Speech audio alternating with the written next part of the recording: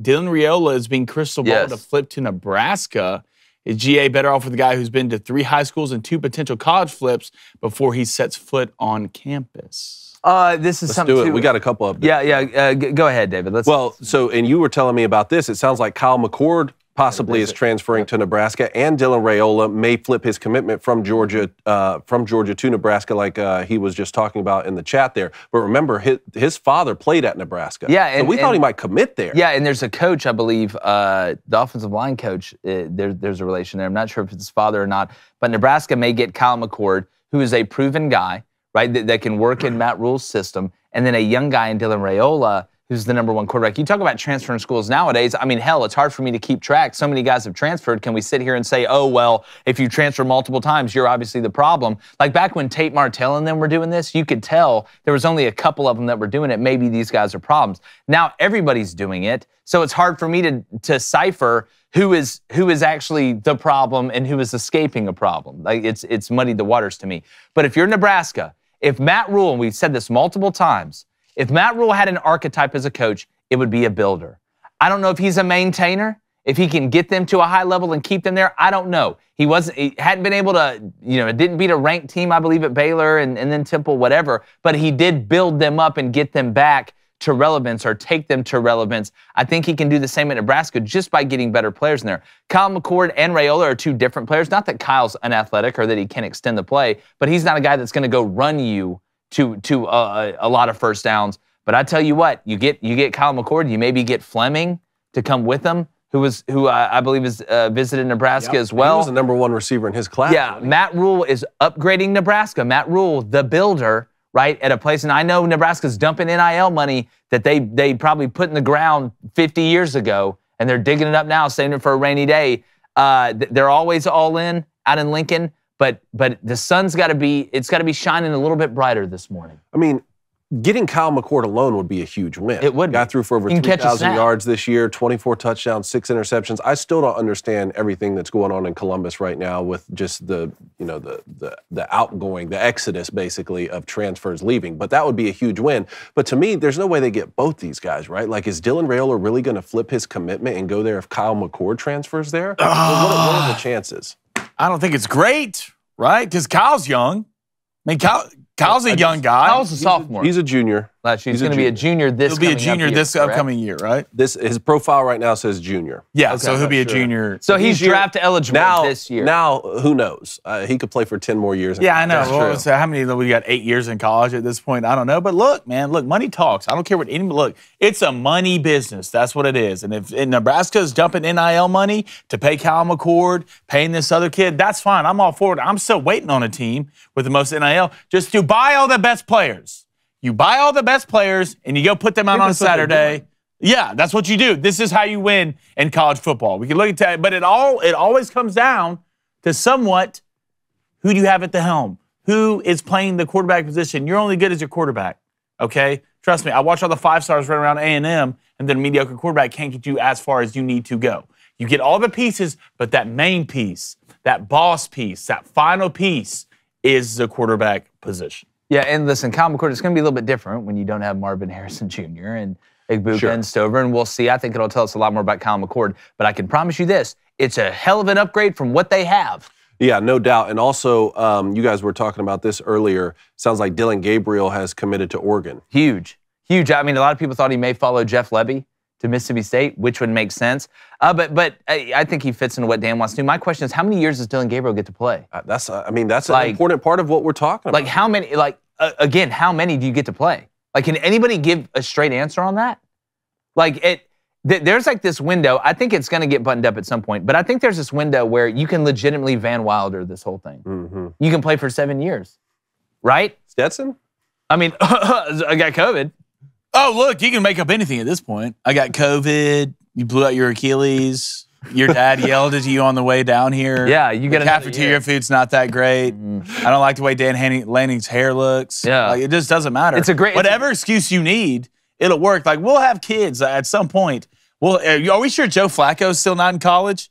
Is Joe Flacco running around college somewhere playing? So I'm running around for the Browns. I just saw him with Cleveland. Yeah, he's doing both. Apparently, back on the practice squad. Back at Delaware. Yeah, he's at Delaware State out here balling. You love this. A great pickup for Oregon. Great pickup for Oregon. Phenomenal pickup. Again, though, we've seen NBA teams build super teams, and sometimes they're not as good as the teams who draft and develop players, right? True. And so if you're looking at this Dylan Raiola situation, okay, are you going to decommit from Georgia? A program that has proven to build these guys up. They didn't get a lot of transfer. Even the guys who did transfer, JT Daniels got beat out by Stetson Bennett. You know the amount of money like you're going to have to pay someone to look at Georgia and be like, no, I'm going to Nebraska. Yeah, a lot.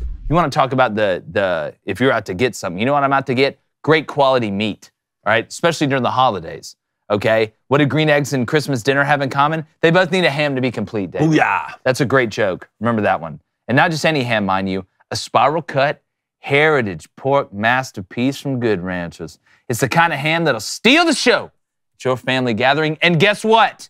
You get it free with any Good Rancher subscription. But I get the butcher's box. You can get steaks, chicken, seafood, pork. They got everything, man. And now a free ham to go along with a Good Rancher subscription. That's a $99 value that you get free in your first order. So head over to goodranchers.com and subscribe today with our code BOOSTER, that's BOOSTER, to claim your free limited stock holiday ham before they sell out. But you got to act fast because this offer is not going to last forever. All right?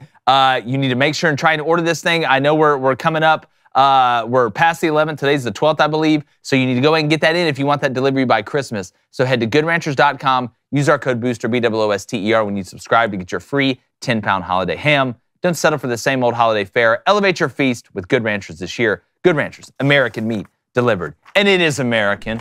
Hey, I just got 3 things to say here. God bless our troops. God bless America. And gentlemen, start your engine. Let's go, baby. Football. Dylan Raiola coming to Nebraska. It's happening. Mark it down. I don't know what's in the water there, but even money and gold. Colorado, he's not going to get Dylan Raiola. I have not been this excited about Nebraska football. I drink the Kool-Aid every year. I watch the hype videos. I'm like, yeah, I think we're going to be pretty good. I mean, I'm not expecting no college football playoff or anything. Still realistic. But look at your quarterback room for next year. It's full. No more Sheba Purdy or Heinrich Harburg. Y'all don't have diet Taysom Hill. No, Heinrich's not there anymore. Yeah, Heinrich. Good thing. No, this is. I don't know what is in the water in Nebraska or what secret potion Matt Rhule has been cooking up, but it is working. We're keeping Tony White. I called last time about keeping Tony White on possibly losing him. $1.6 million. I am happy to pay him that $1.6 million, even if it's just for one more year. Just I'm just flabbergasted. I love Nebraska football so much, and it's so. And Marcus, you should be excited. You should be. I don't want to be that. This is our team, This is our year, Dallas Cowboys fangirl or anything. My wife tells me the same thing. Are you fangirling over this high school boy? I'm like, in a way, 100% yes. Listen, there's a renewed hope, right? There's always hope at Nebraska, but then you look at the team and you're just waiting for something bad to happen. You're getting in players now where you guys may actually be waiting for something good to happen. Just expecting good things. That's the best ever. When you go from, oh my God, how are we going to blow it, to like watching the Cam Newton year. Has Dylan committed yet? No, he's about to be. Look, either one of these would be. Either one would be huge. But if you get Kyle McCord and Dylan Raiola, again, what are the chances? Well, too, and remember this, Marcus, great players want to play with who? Great players. So by getting Kyle McCord, you probably get Fleming, I think, from Ohio State. You'll get other transfer portal guys that want to go play. And then getting Dylan Raiola. What high school wide receiver does not want to go play with Dylan Raiola right now? So it's a full team.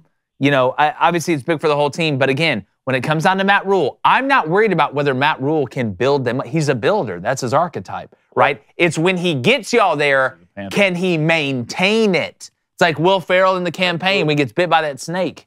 right? Like, Am I maintaining? I don't know what the NIL numbers are. Like, It's a lot. It's got to be a lot. But if you're Dylan He's Raiola, not wouldn't going- you have been more likely to flip your commitment before Kyle McCord transferred there?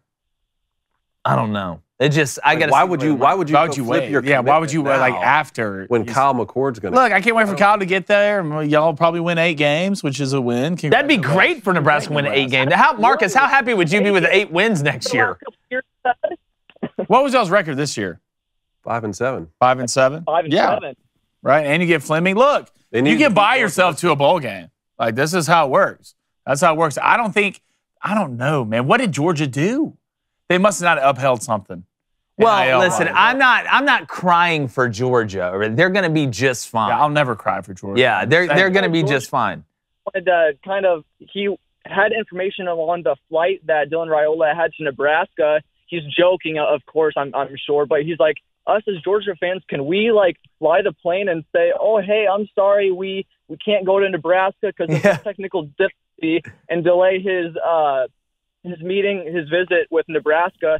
Hey, YouTube, it's Jackie from the Lady Ballers, joined by Blair and also Davita, a.k.a. the Human Tower. If you haven't subscribed already, go ahead and do that. If you didn't know we had a sports show, well, welcome to the greatest sports show in the history of the planet Earth and other planets surrounding it. So make sure you turn that notification bell on, hit that like button. We really appreciate it. Remember, if you haven't seen Lady Ballers yet, you're one of like 6 people, so go to Daily Wire Plus and check that out.